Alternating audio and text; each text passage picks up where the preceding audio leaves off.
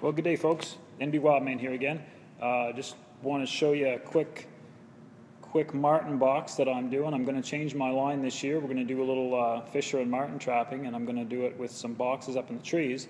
So I wanted to show you a really quick, really great design, a nesting marten box that you can use. And the beauty about this box is that we'll hold any one of 4 different size traps. So if you like to use the 120 or the 155, 160 or 220, this marten box will work for any of those traps. Also means you can get a bigger trap in it if there are any fisher in your area. So just real quick, I'm going to walk you through the steps to build this box. So we start out with a piece of 3/4 inch plywood. We cut it 9 1/4 across the front, 9 1/4 this way. It is a full 19 inches in length, and then it is 5 inches at the back. I come up 2 inches and drill a hole, and 4 inches and drill a hole, and I'll explain that when I kind of get to the end.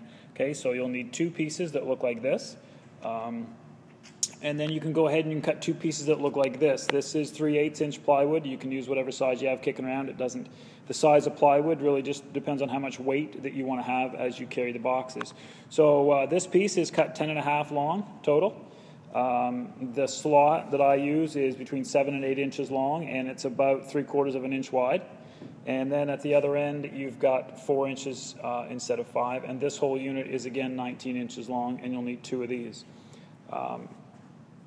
From there, we simply take our base unit that we've built and nail the side unit onto it. I just use whatever I got kicking around, 2 or 3 roofing nails for this one. Okay, so you got one side done, and then you nail the second side on, which should give you this. Okay, please make sure when you're building this, in order for this to work, you have to nail your side pieces on the side of your solid bottom piece. Okay, so step by step, right along. When you do, you put your top piece on, which is this, identical to the bottom piece, and you'll end up with a creation that looks just like this. It's 10 1/2 wide total, but you got 9 1/4 wide inside. Okay, and then these 2 holes that you'll see, I've drilled these in the top and the bottom at 2 inches and 4 inches. And when I attach these to trees, what I do is I don't go back and pick up my boxes. I use same locations, or I build new boxes because they're pretty inexpensive. I use a 6-inch nail, and what I do is I drive them down through here and into my tree, here and here, whether it's like a pole set on a vertical or a horizontal, or it's at a slant. So I basically just use a 6-inch spike, and I go here and here, and that secures my box.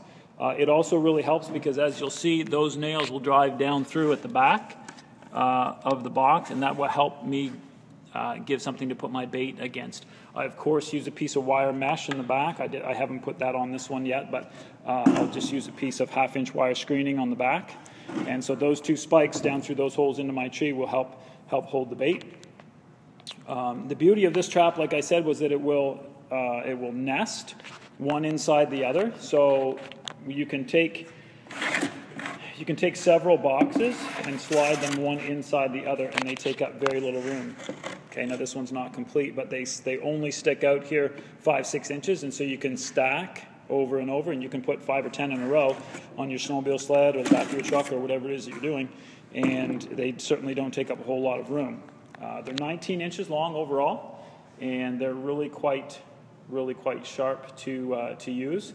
And again, the beauty of them is no matter what size trap you like to use, they'll fit in the box quite snugly. I use a lot of 160s. So here's a 160, and sits in there nice and snug. Not a lot of room to get around it. It sits quite a little ways into the trap. Perfect little set for a marten or fisher. And also, if you got some bigger stuff in the area, you want to trap some raccoons, or you like to use 220s for fisher, you can take your 220, and this 220 also sits right in the doorway, just like this. I could have lined up in this trap, I could have lined up a 120 farthest in, and then a 155 and a 160 and a 220, and this box will house all 4 of those traps. So one box, no matter what size trap you want to put in it, you don't have to build different size boxes or redo different boxes. This is what I'm going to use this year on the line, and I will let you know how this works out for me. Just thought I'd give you a quick look. There's 1,000 different types of Marten boxes out there, or Fisher boxes, but I was always looking for the one box I could build that would be a multi-species box for me, and I think this is it.